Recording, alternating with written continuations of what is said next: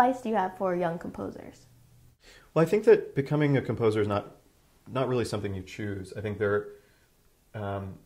you become a composer or an artist of any kind to fill a void.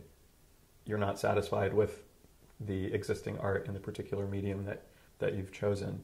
And so in the case of the composer, you hear things that you've never heard before and you set them down on paper. I think that the greatest challenge of being a composer is harnessing talent to discipline.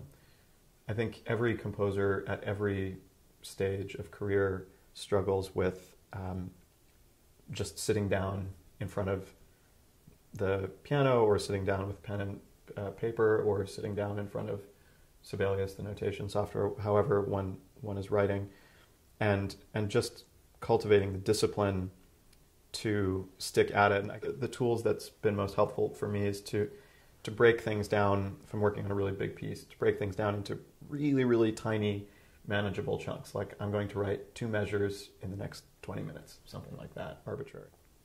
One of the real dangers in any art, but I think in composition in particular, is the notion of talent. Because without harnessing talent to discipline, as I said before, you're just sort of left with kind of free-floating ideas that have no way of being structured or brought to life.